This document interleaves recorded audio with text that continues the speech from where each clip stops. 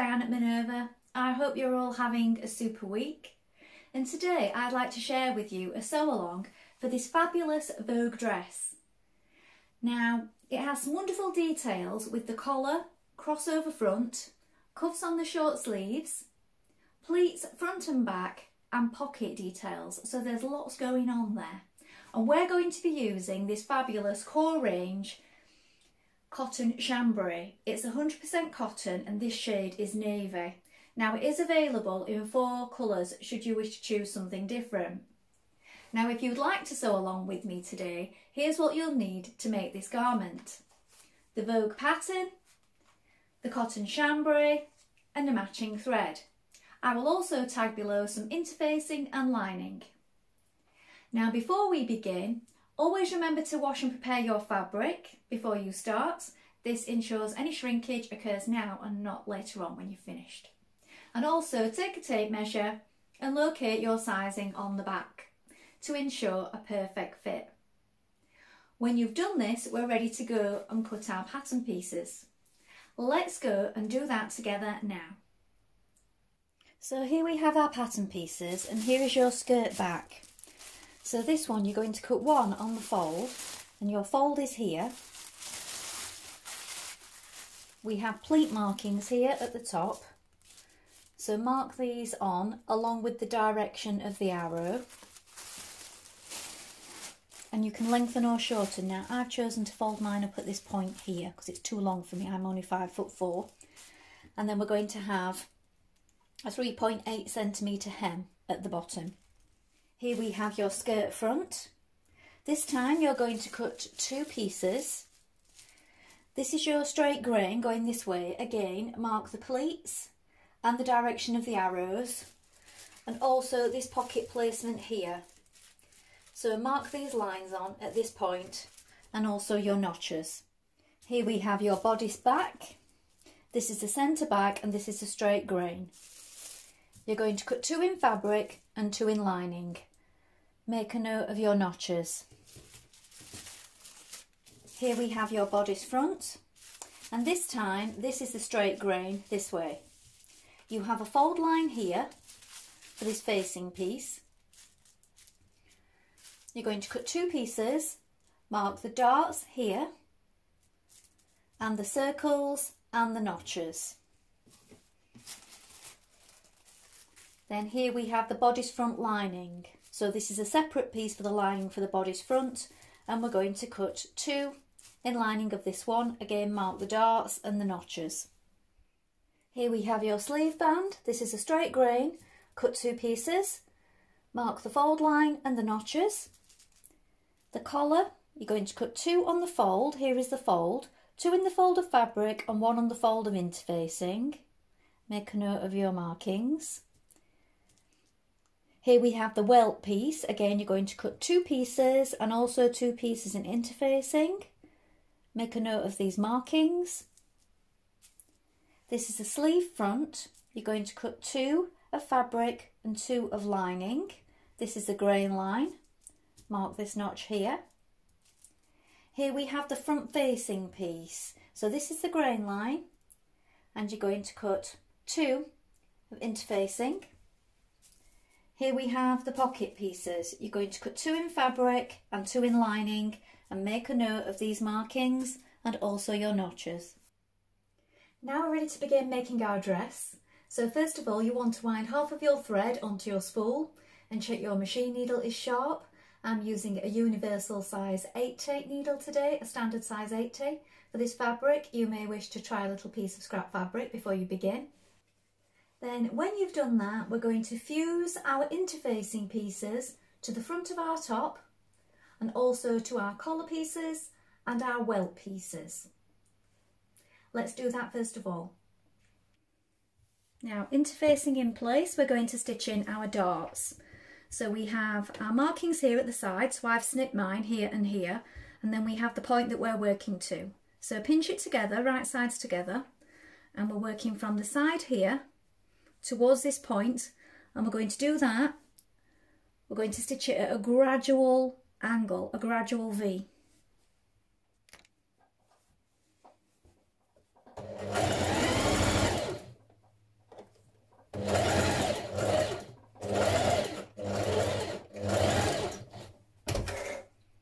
leave some thread. You're going to knot your threads. And you're going to push it down towards the point of your dart. And then you can snip that off. Repeat on the other side and press it down towards the waistband. Now with right sides together, pin your sleeve front to your bodice like this. So we're matching this notch here.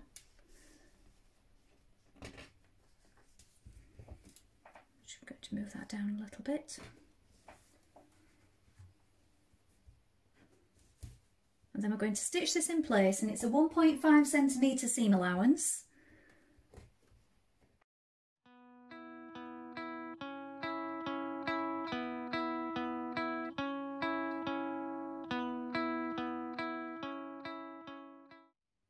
Stitch your centre back seam of your bodice back, matching these notches here.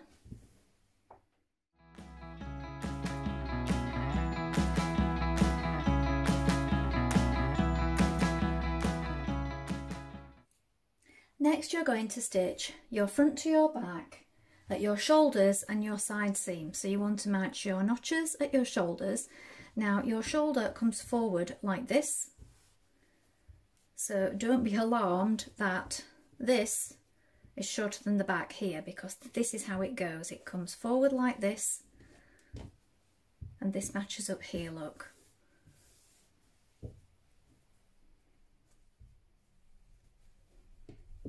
So don't go panicking that you've cut it wrong and this should be down here, because it shouldn't. It's supposed to be like that. So pin that in place and stitch in place with a 1.5 centimetre seam.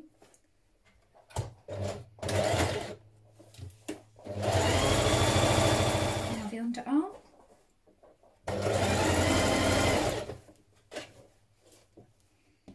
Fold ends of your sleeve band in half so that these notches here are matching. Then we're going to stitch that seam in place with a 1.5 centimetre seam.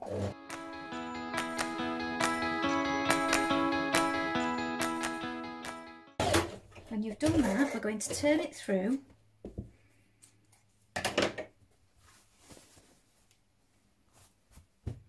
like this.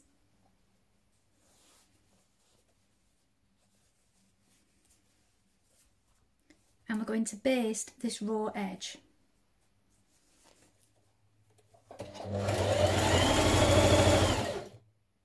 Now with right sides facing, you're going to pin your band to your armhole and you're going to match your seams. So you've got your seam here and you've also got your notches. Now you're going to stay stitch around your neck edge. At this point, stitch your collar pieces together, leaving the notched edge open. Start at the circles here. Press and baste the raw edge here, then you're going to top stitch 6mm from the edge.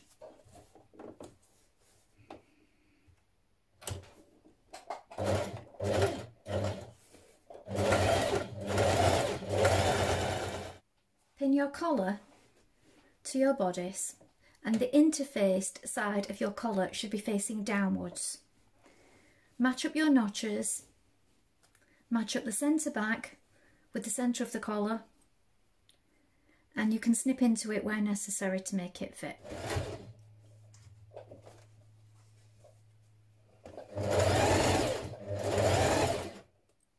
Stitch your darts in your bodice lining pieces. Then you're going to take your lining sleeve pieces and you're going to pin those to your lining sleeves in the same way that you did your main fabric. Stitch your centre back bodice lining, then we're going to open that up and we're going to stitch our front pieces to it at the side seams. So for now we're just doing the side seams and we're leaving the shoulder open for now.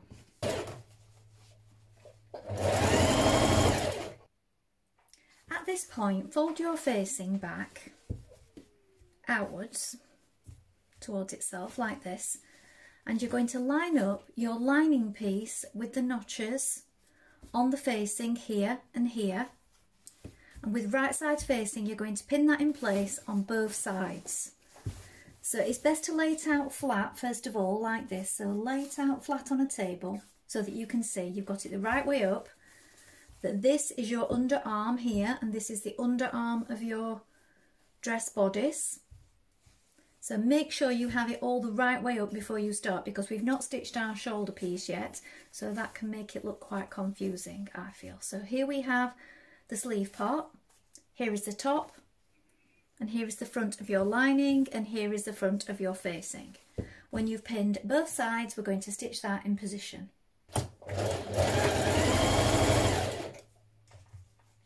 Now you can stitch down your shoulder seams of your lining, your front and back lining pieces, and you're catching in the facing here.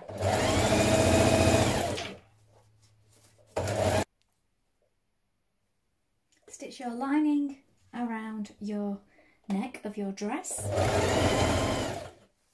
Press under one edge of your lining and pin it on the inside of your sleeve band like this, with your pins on the outside. And to catch in that lining, we're going to stitch in the ditch here all the way around. Now if you have your pins on top like this, you can see you can take them out as you go, and you don't have to stitch over them if you don't want to. And also you can see where you're going.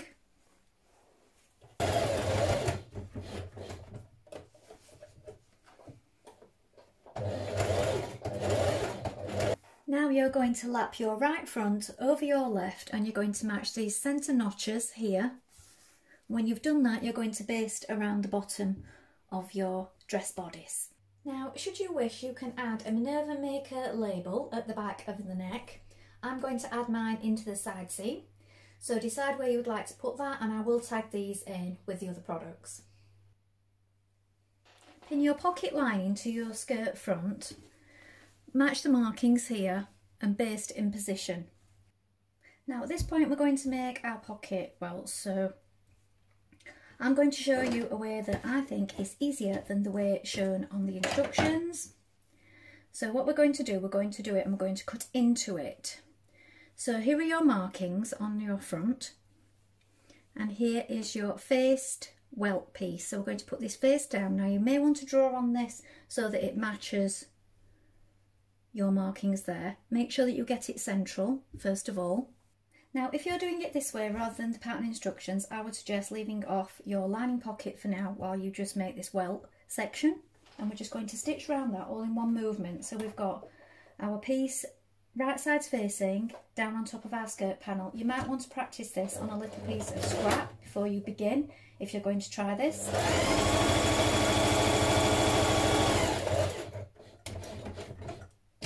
Pivot at the bottom. Try and keep this good and square when you're doing it as well.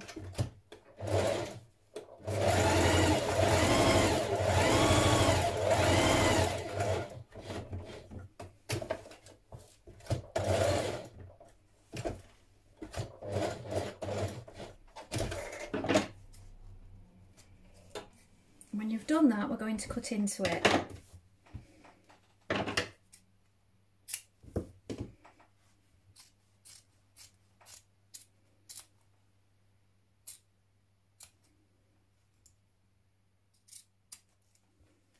You want a good point each side because we're going to need to hold on to that in a moment, so just be careful when you're cutting.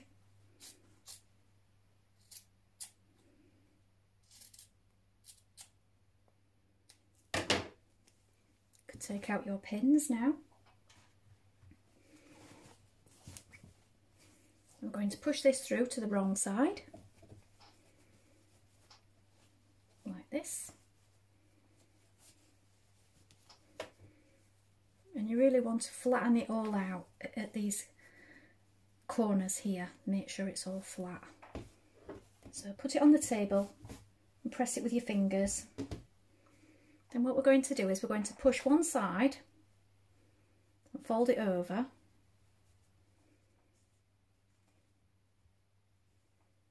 To create this flap here. Now if you were doing a suit jacket pocket, you would do both sides equal and you would pinch both sides in, but we're just doing one side like this and we want it equal. So this needs to be out of the way, so you can pin that back or hand stitch it. And we just want the one. And what we're going to do then is we're going to stitch on this triangle here that's sticking up. So we hold that in place. You can do it with a few hand stitches, or you hold it with your fingers or pin it. And we're going to stitch down there, and then we're going to do the same on the other side. Make sure it's equal. So we've got that nice flap.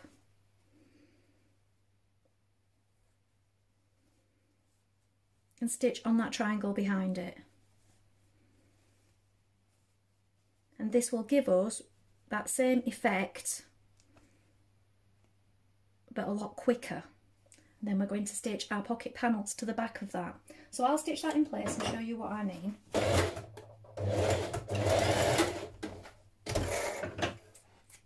So now you have this welt, pop your lining piece back on where it should go, and what we can do is we can stitch down here. So in this line of stitching here, we can stitch the lining to it. Then when we've stitched that, we can stitch down the side there. So do this line of stitching first of all. It's just really much quicker to do it this way.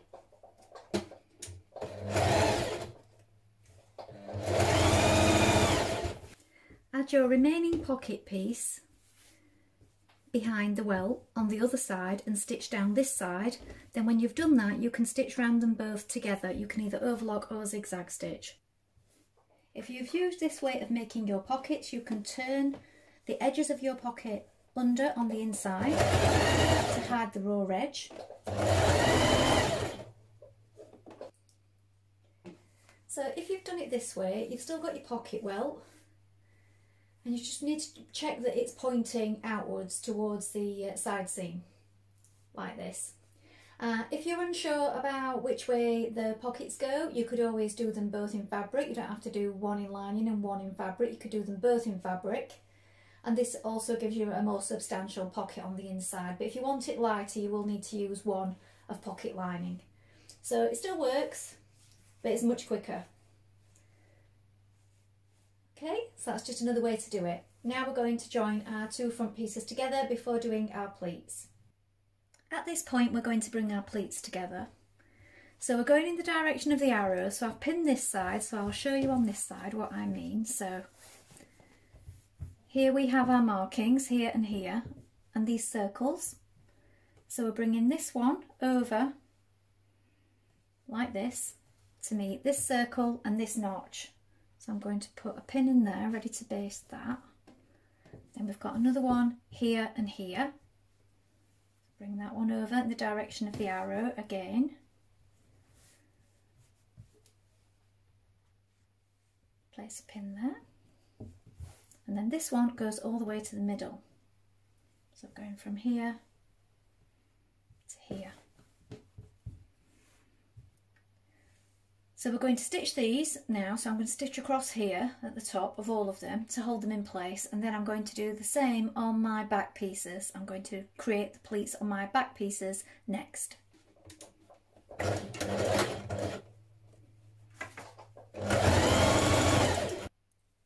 When you've created your pleats, join your skirts panels together at the side seams, matching these notches here and catching in your pocket pieces. Now we're pinning our skirt to our bodice. Now what you want to do is make sure that you line up the centre point with your notches in your bodice here. So we have notches showing us the central line, and this is your central seam here on the skirt. Line those up first of all. Also your side seams at either side, and also your back centre point. Now what I found is I had to adjust a few of my pleats and make them a little deeper because they didn't quite line up with the width of my bodice, so I'd obviously not done those quite right.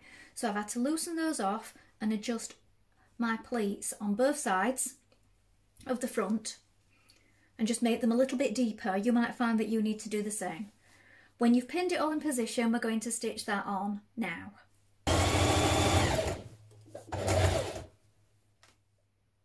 Now try on your dress and determine the hem length. I've just taken a little bit more off the bottom of mine because it is very long on me, and I'm now doing a double fold hem.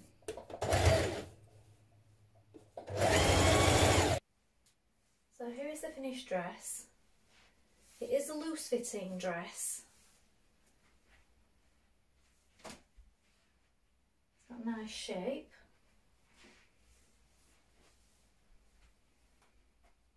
I went for the size small with this one. I think I probably could have gone for the extra small. So do bear in mind that it does come out on the loose side, but it is a pull-on dress, so there's no zip and no fastener, just the crossover front.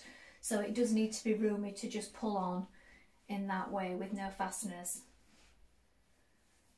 So if you wanted a tighter fit, go for this size a little smaller. Or alternatively, I suppose you could add a zip, a side zip if you wished, or wear it with a belt if you wanted to keep it loose fitting. Well, I hope you've enjoyed sewing along with me today. I've really enjoyed making this. I think it's a really enjoyable project with all the additional details. Why not try it in a linen or a seersucker for the summer months? Maybe a suiting or wool blend for the winter months. If you've made this pattern before, remember to let us know in the comments below along with any photographs. We always love to see what you've been making. And remember to like and follow Minerva to get more video content like this every week. You can also take a look at the Minerva Craft Club to get 10% off all your orders for a whole year, or create a free account and connect with our wonderful worldwide sewing community, and that's all completely free. I hope to be back with another sew along really soon. And if you like what I'm wearing today, I will link these products in the description below also. This is another Minerva exclusive viscose challis fabric. Thank you so much for watching today. Bye for now.